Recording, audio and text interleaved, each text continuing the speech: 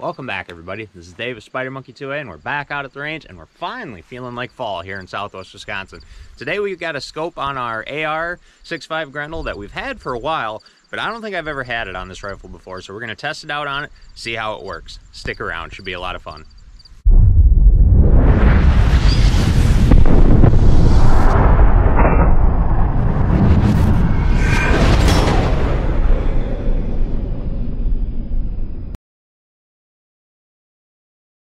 Okay guys, so got out the 6.5 Grendel again in my AR platform. This is our Bear Creek Arsenal upper.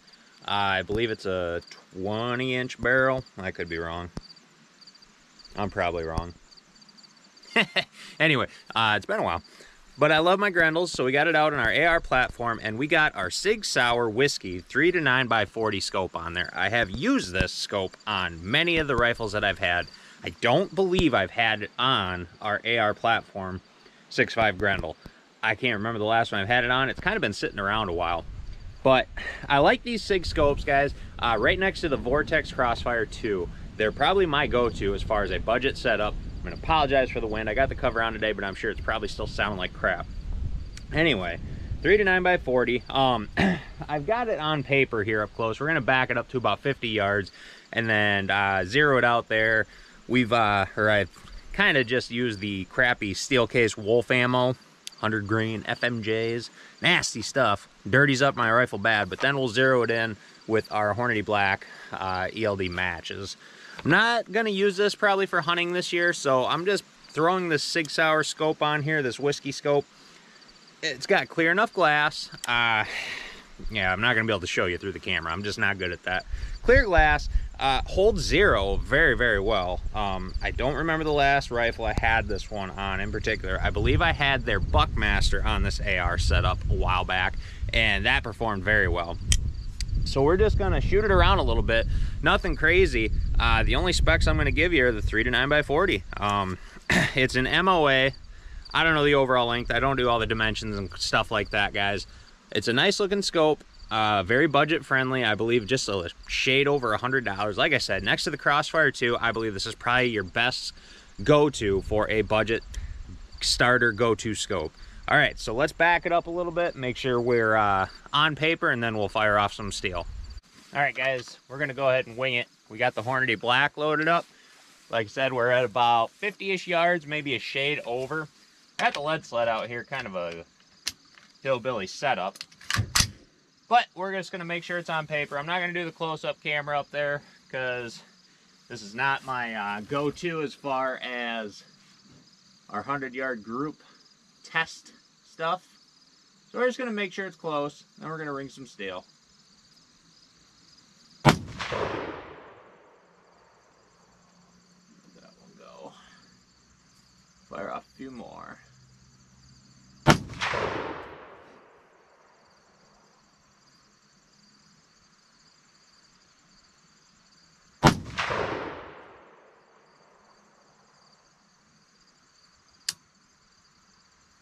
All right, I'm gonna have to go up and take a look. It looks like we put 3 in one hole there, which should be the case at about 50-ish yards. Let's go up and take a look. I'm gonna walk up here, and I definitely did not put 3 in the same hole, guys. I was a little mistaken there. I had to go back and reshoot it. I did not hit the target at all. So when going from that steel to the Hornady Black, yeah, we were way off. But anyway, I got her tweaked in. Still not the greatest at 50 yards. So I had stuff up here, and we decided to aim for the top of this. I did have my first 2 shots there, not too bad. Then I had a flyer here. That Grendel setup, Grendel AR setup, Bear Creek Arsenal, does not like that Hornady Black very much. Never has. But at 50 yards, that's fine. I'm not going to use this for hunting, so I'm not going for deadly precision accuracy right now. 129 SSTs seem to run best out of this Bear Creek Arsenal Grendel setup. We'll ring around some steel. I'm gonna see if I can, since we got the lead sled out, I'll see if I can get a focused shot of through that glass, just to show you it's just that dead hold. There's no bullet drop, just your standard crosshairs through that Sig Sauer Whiskey scope. So it's definitely a budget starter scope. Sorry, I'm dragging you through the grass here. It's probably waving you everywhere. But as we walk back to the truck, yeah. So nothing crazy on it, 3 to 9 by 40. That's pretty standard what you would want as far as a hunting setup, depending on what your range is as far as, say we're whitetail hunting here in Wisconsin. But if you are within 200-ish yards, probably be a great setup for you. If you're out past that, you're probably gonna want something a little fancier, not just that dead hold. I mean, unless you practice and you know definitely where to hold as far as over top of your game. I mean, obviously you need to calculate your bullet drop, you need your velocities, all that good stuff. Man, I'm getting winded and it's only a 50-yard walk. See? Anyway, let's see if we can get this thing set up so you can see what the crosshairs look like. All right, guys, I'm freehanding this, trying to show you it. So not too bad at all. Let's see if we can't shimmy that over there so you can see some targets.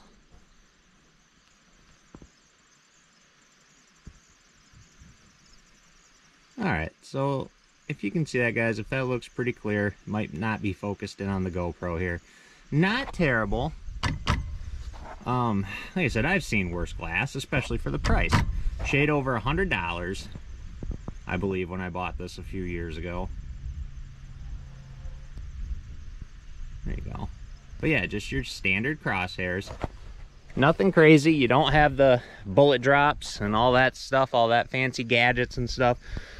So let's get up on this hillside here. That'll put us at about 100-ish yards, maybe a little bit shorter. But we're gonna take some shots there, make sure we're holding good enough. And the scope holds 0 fairly well, especially with 6.5 Grendel. It's not much for recoil. It's not gonna throw it off there. Maybe eventually we'll throw it on the Beowulf, see if it handles that. But let's take some shots a little bit further range. And I guess before we do that, we can show you a little bit here what we're working with. You got very visible numbering there, obviously. You got your little focus lens here to fine tune it. Nice little fiber optic, little indicator right there, so that if you're in low light scenario, you can see where you're at. You got your, like I said, 1 click, it's quarter MOA. Same with left to right, not bad. You got very easily on and off there, not bad. Front glass, not too shabby. I mean, I guess you can put a cap on there if you wanted to. And your eye relief here, got a nice rubbery cushion there. Not too bad at all. Budget friendly, not bad. All right, guys, so to range it here, see where we're at. Okay, we're right at about 90 yards, so just a shade under 100. I think I got 10 of the Hornady Black loaded up. I'm probably not going to shoot them all because I don't want to waste the ammo, but it is fun to plink around with Grendel. Hornady Black isn't outrageously priced, but it's hard to find sometimes. And then we got 5 rounds of the Wolf. I want to see if we're getting similar, or if I can hit both at 100, shade under 100 yards, about 90 yards, with both the Wolf, which is 120 grain, just FMJs, and the 123 grain ELE matches. So let's start out with the matches. And we're just gonna alternate from steel targets down there. Like I said, I don't have the close-up camera going because shooting steel, yeah, we get that spalling, and I don't want to do that. So let's see how we do here. We'll probably shoot 4 or 5 with these. Depends on how I hit. And we'll go to the closer up fence post targets and the hanging steel. Let's start with the hanging steel.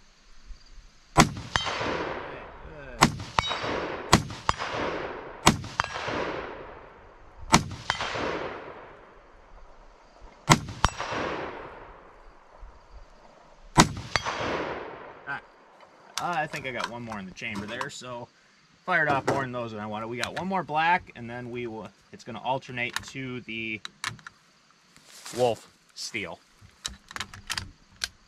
All right, there we go. One more of the Hornady Black. All right, everything good on that.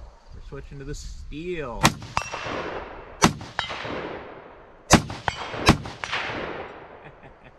All right, and we're out. And we did just fine with that. Obviously, this Grendel, this AR setup Grendel, loves pretty much everything I run through it. As you can see, we're clear, open, we'll close the bolt, and nothing. Okay, so everything ran just fine. The scope seemed to hold where we wanted to. Obviously, we would need to run it back a little bit further back. We're not going to do that today. We can take it back up to about 300 yards. We'll do that in a different video, possibly. If you guys want to see more videos where I actually test out scopes, we'll figure out some different tests to run them through, obviously more than just shooting. But handling the recoil, this one handled just fine. I do believe I had this on a 350 Legend before. I will have to go back personally. I forget everything. But yeah, I think we had it on a 350 Legend or possibly a 450 Bushmaster, and it held up just fine with that as well. So not bad at all, guys. All right, everybody, there you have it. Just a fun little video, short little one on our Sig Whiskey 3. See right there, 3 to 9 by 40 scope. Would it be my #1 go-to? Absolutely not. But it is a very, if it was one that I had just laying around and I had to have an optic and get it zeroed in for hunting season, if I was within 200 yards, sure, I would be more than comfortable going with this. I think on my Ruger American Predator, I'm gonna set this down because I believe when I took my first doe with that, I had on the Buckmaster, the Sig Buckmaster, which had the bullet drops on it, but I shot within 200 yards, so I didn't exactly need it. And it worked just fine, flawlessly. All right, everybody, there you have it. If you want to see more scope reviews, we can go a little more in depth, bring Scott onto the channel. He knows more about optics than I do. If you want to see more videos like that, drop it in the comments below. All right, everybody, there you have it. This is Dave of Spider Monkey 2A. Give us a like, maybe share this video. Turn that bell on for notifications so you know when the video's coming out. Hope you subscribe and hit that super thanks. Share a little bit if you want. If not, no big deal. And as always, thanks for stopping by.